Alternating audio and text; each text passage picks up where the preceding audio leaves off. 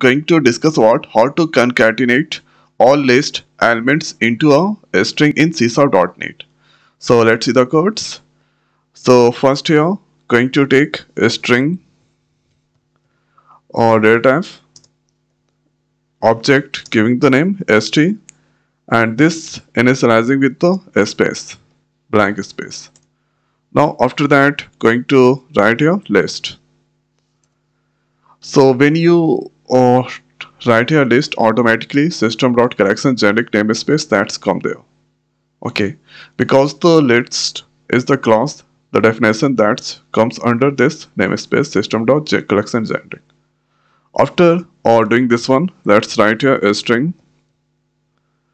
Then after that, here giving you should give here the list class object name. Okay. So this I'm going to give here the name. You can give anything but giving here item. After that, creating the object with the help of new list and here strings.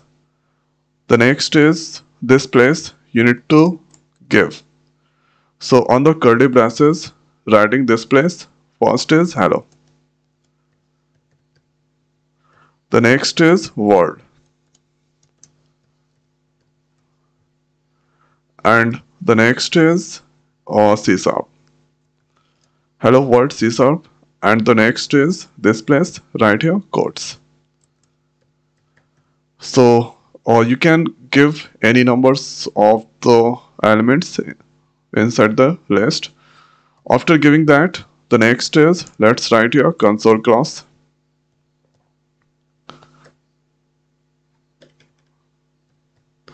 So console class, press the dot, then writeLine method. Okay, writeLine method. And this place you need to give item, then press the dot. After that, the next is here, you need to use aggregate. So aggregate is the link.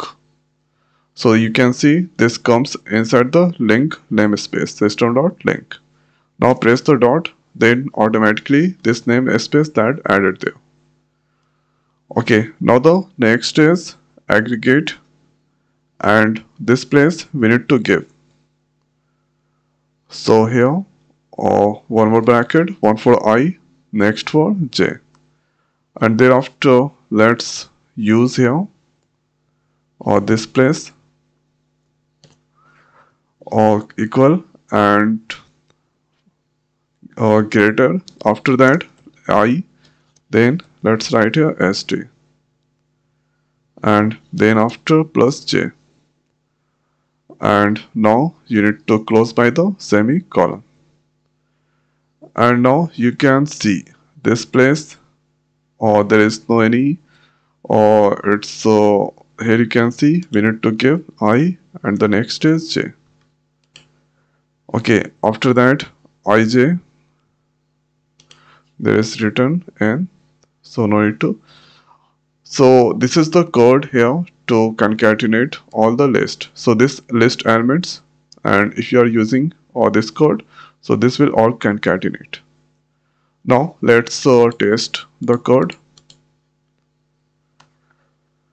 So here you can see system collection. Okay, this things that's displaying. Because this place I did some little mistakes. So here console.write item, then aggregate, and this place I and j greater equal I plus. So this place we need to give here I, not item. Then st and j. Now let's start once again. Then you can see this all list elements that's concatenated and displaying there. So since this place I have given the space, so that in every words there are a space between there. So hello world C# codes that's come there. Now the next is, so thereafter let's write here list once again. Then this is strings. Then you need to write your new list as strings. Then thereafter this place going to write hello, then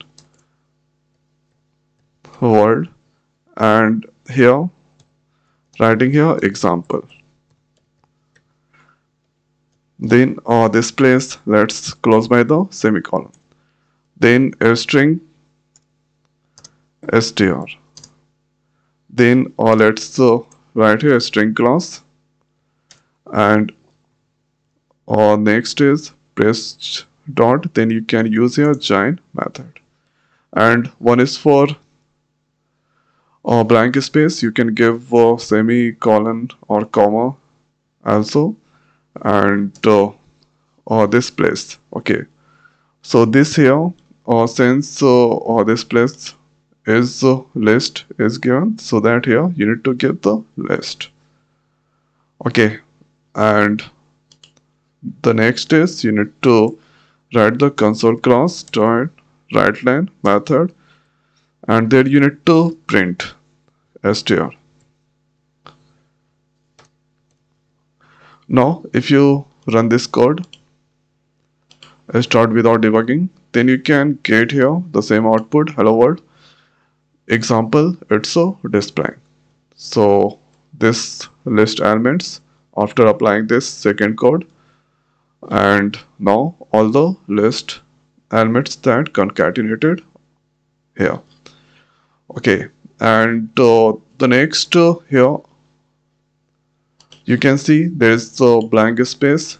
Now you can also give the comma. So between the words there comma that comes. Hello, you can see hello, comma, world, comma, example.